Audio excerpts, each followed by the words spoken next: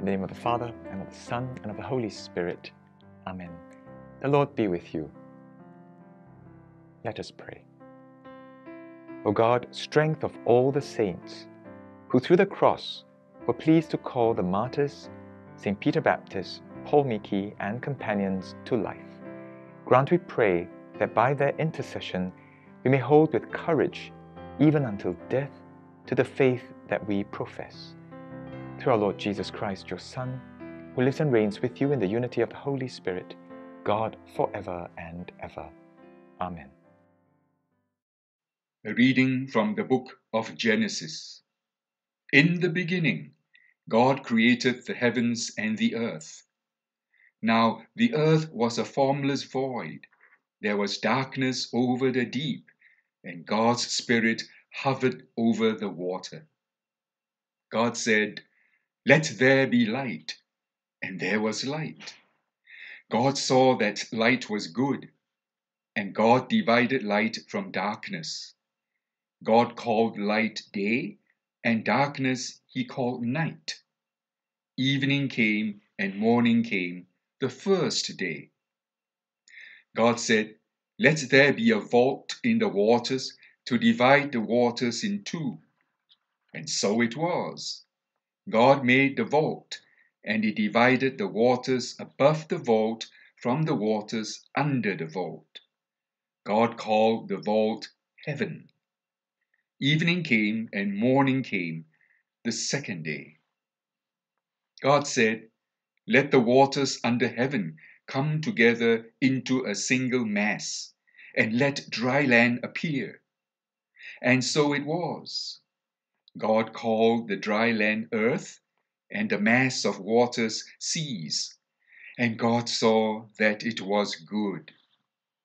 God said, "Let the earth produce vegetation, seed-bearing plants and fruit trees bearing fruit with their seed inside on the earth." And so it was. The earth produced vegetation, plants bearing seed in their several kinds, and trees bearing fruit with their seed inside in their several kinds. God saw that it was good. Evening came and morning came, the third day.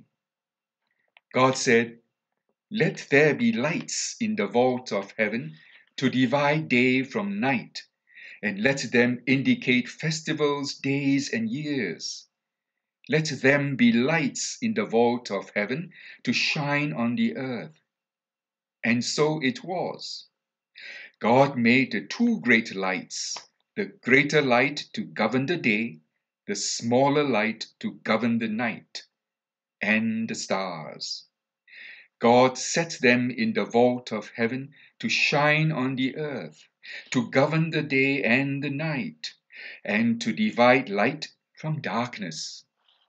God saw that it was good. Evening came and morning came, the fourth day. The word of the Lord. May the Lord rejoice in his works. Bless the Lord, my soul. Lord God, how great you are, clothed in majesty and glory, wrapped in light as in a robe. May the Lord rejoice in his works. You founded the earth on its base, to stand firm from age to age. You wrapped it with the ocean like a cloak. The waters stood higher than the mountains. May the Lord rejoice in his works. You make springs gush forth in the valleys. They flow in between the hills. On their banks dwell the birds of heaven. From the branches they sing their song. May the Lord rejoice in his works. How many are your works, O Lord?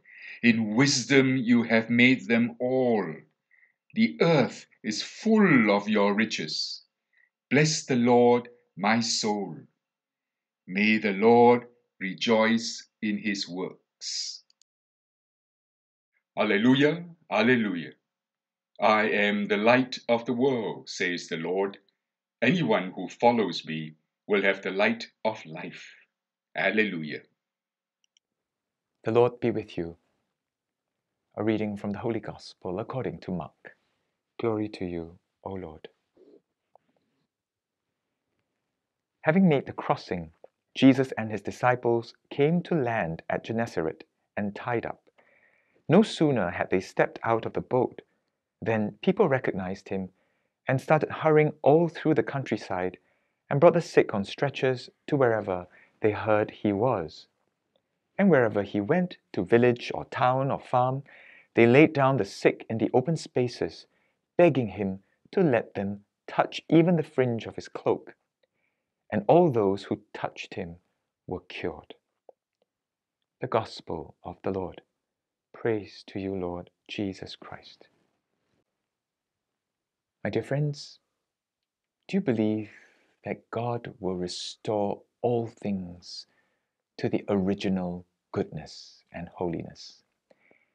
And sometimes we look at life, we find it very hard to believe that things can ever be restored. And perhaps sometimes we are wondering, maybe we want it to be restored to the place or the way that we want it, and sometimes to the original way that we saw it or had it or experienced it. So there's a bit of a nostalgia. But the resurrection that Jesus comes to bring is really a new life, not just a resuscitation to his old life, but it's new life. And I think it invites us to see how God sometimes brings us from the good to the better. That sometimes through our own difficulties and trials, we actually emerge wiser and stronger and holier. And that we grow closer and closer to the Lord. And that's fundamentally, we have to believe who our God is. From our first reading, we go back to the start of Genesis. And here we come to set the stage for the entire Bible. We're going to Genesis 1:1. In the beginning, that God created. And as God created, we see that there's a first day, the second day, the third day. There is order, there is harmony. And whenever he had created, he saw that it was good. Today we stop at the fourth day, but when you see that at the sixth day after humankind was created, and he saw everything that he had made, it was not just good, it was very good. Thus there's original goodness in creation, which includes you and I. Yes, there is sin, there is brokenness, there's imperfection and weakness. And that's why we, in a way, cause pain, suffering, and even death to others. And so today on this feast of Peter Baptist, Paul, Miki, and companions, the Japanese martyrs who were, in a way, crucified in Nagasaki, and they were pierced by spears transversely. Peter Baptist was a Franciscan missionary. He's not specifically named usually because they pick a Japanese native, which is Paul Miki, and he was a Jesuit. And there are 23 Franciscans and 3 Jesuits that were martyred together, which is why we Franciscans would like to honor their memory, and we include Peter Baptist's name. But among the Franciscans, there were even children. I think, if I'm not mistaken, they were as young as 10 years old. So there were catechists. A lot of lay people were martyred on this day. And they stood up for their faith, not renouncing at all their salvation. And this is the faith and the hope and the trust that they had, that even though they were suffering and they will be eventually martyred, there is goodness in this, that somehow this returns them into the original goodness. And we know that the original goodness is really that time and that embrace of God, that where we belong. And for these martyrs, especially led by Peter Baptist, he and the rest were condemned in cold winter of Japan. And to shame them, they even had part of their ears cut off. In cages, they were paraded down the streets of several towns of Japan, from Miyako, which is modern-day Kyoto, down towards Nagasaki. And the day before they arrive in Nagasaki, they learn that they will be martyred the next day. And instead of giving in to fear or despair or anxiety, they actually gathered their hearts together and they sing hymns to God and gave praise to God that they had this privilege to be martyred. I always admire this group of martyrs because I don't know how I would be if I were in the same state. But I think that's where the faith is, to know that true life comes from God. And all we're called to do in this earthly life is to prepare ourselves for that true life, where we go to the original goodness and holiness that Genesis speaks about, where there's order, there's harmony, there is the shalom peace, which is the holistic peace, not just the peace of the lack of tension, but it's a true peace that we long for. And so, my dear friends, on this day of the Feast of the Japanese Martyrs, let us just allow ourselves to look at our own life and sometimes our difficulties and sufferings in our own lives, but to also look beyond where we're ultimately heading. And do we believe that that original goodness and holiness is still within us, that's spurring us on towards the return back to the embrace of God, our eternal home? And so, where we're lacking in our faith, let us pray that the martyrs, these Japanese martyrs, will intercede for us.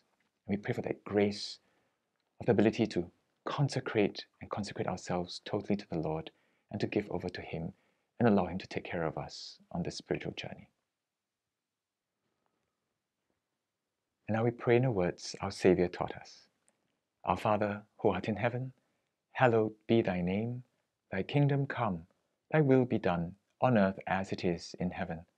Give us this day our daily bread, and forgive us our trespasses, as we forgive those who trespass against us. And lead us not into temptation, but deliver us from evil. Amen. Let us pray. O God, who in your holy martyrs have wonderfully made known the mystery of the cross, graciously grant that, drawing strength from this sacrifice, we may cling faithfully to Christ and labor in the Church for the salvation of all, through Christ our Lord. Amen. The Lord be with you. May Almighty God bless you, the Father, and the Son, and the Holy Spirit. Amen. Go and announce the gospel of the Lord.